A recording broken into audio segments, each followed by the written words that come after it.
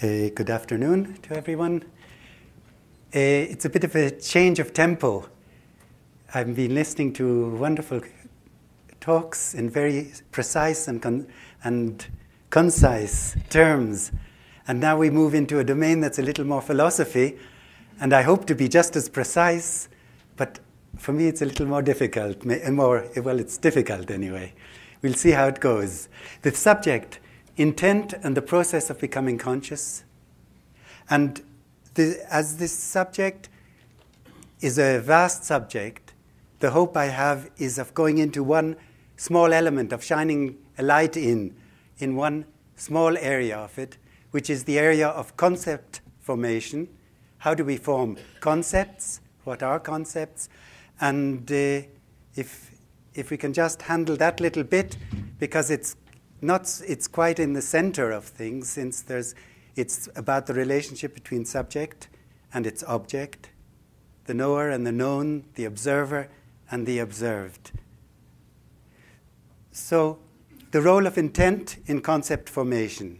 Intent, this is what we'll be talking about. Intent, what is it?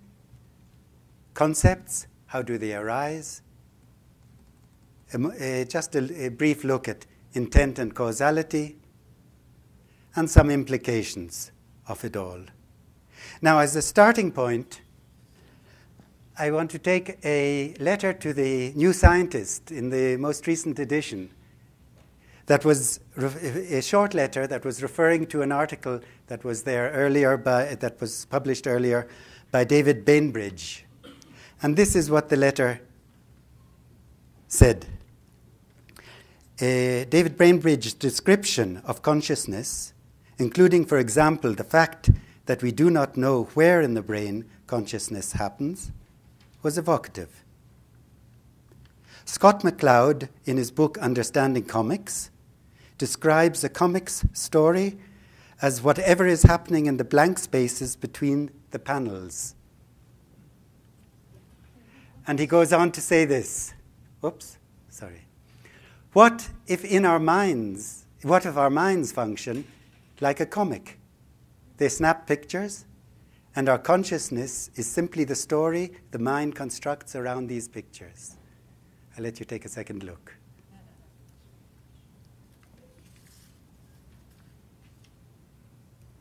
Now, I pick up 3 points from this.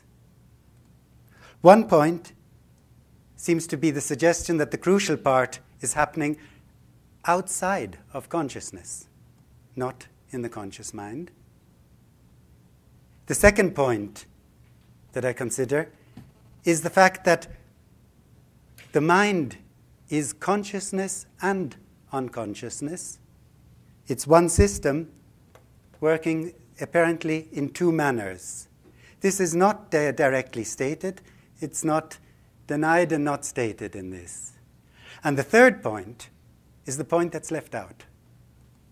And it's left out very commonly in discussions of this sort, and that is the question of intent and the implication of intent in this whole, in the working of the mind. So, let's move there. What is intent? Let's say you have the intent to overtake a vehicle on the road. You want to pass someone up. Where is that intent? You might have the thought in your mind, but the thought isn't yet the intent. The intent is somewhere deeper. The intent to overtake is something you feel more viscerally. You have a muscle tension. You have maybe a facial expression that goes with it. You clasp the wheel a little tighter, the driving wheel, and so forth. It works through the whole muscular system and maybe the blood and the heart. And in the end of it all, if we're looking for the origin of intent, we've got to go into maybe every cell of the body. On the other hand, if we look for the outcome, the objective of intent, it's very easy. The objective of intent, to overtake, is to overtake. If you have the intent to stand up, the objective is to stand up. If you have the intent to be home at 7 o'clock, the intent, in other words, we name it by its endpoint, by the outcome, which is single. And the origin of intent sort of gets lost. It multiplies, it's multi-pronged, going back. A very rough diagram, we can just think of intent. The outcome on the right is singular. And as we go back, it sort of dissipates into the whole system. Now, look at that.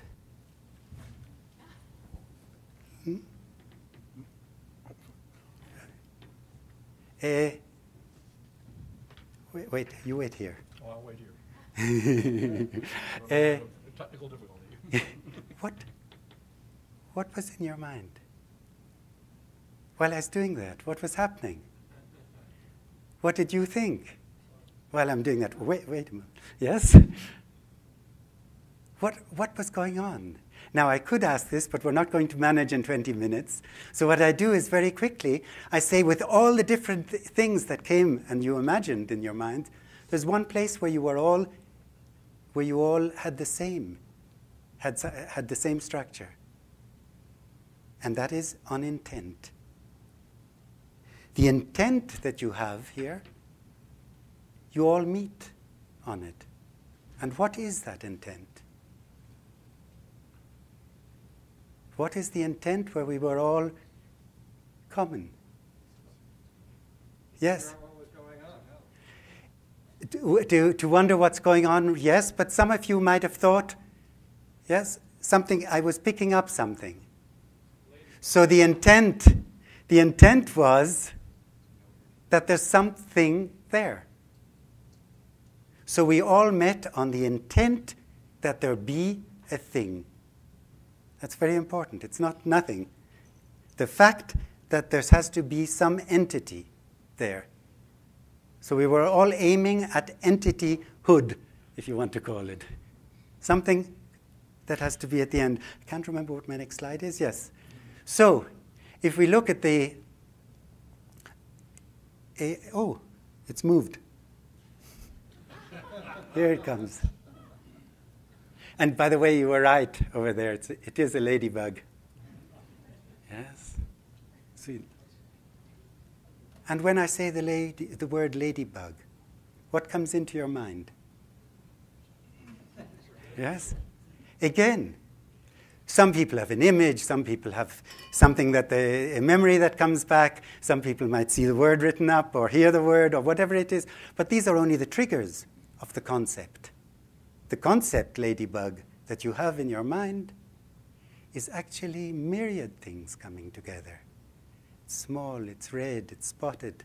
The whole idea of insect, alive, able to fly, what's it doing inside in the room, and memories that you have and all sorts of associations of maybe joy and beauty. And there's so many things that all fuse together in that moment when you come to the idea or form the concept, ladybug. How does that happen? If it were the rational mind, it couldn't do it. All those things we can't think of all at once in a split second. And even if we did, it would be a compendium of things. It wouldn't be one thing fused like it was. So what is actually going on at that moment? And the answer to the problem comes back to what we said about intent. Intent, you throw the intent out of coming up with something, and depending on what thing that is, a whole area of qualities sort of change into attributes of that object, and you have the object that you're talking about. And so if I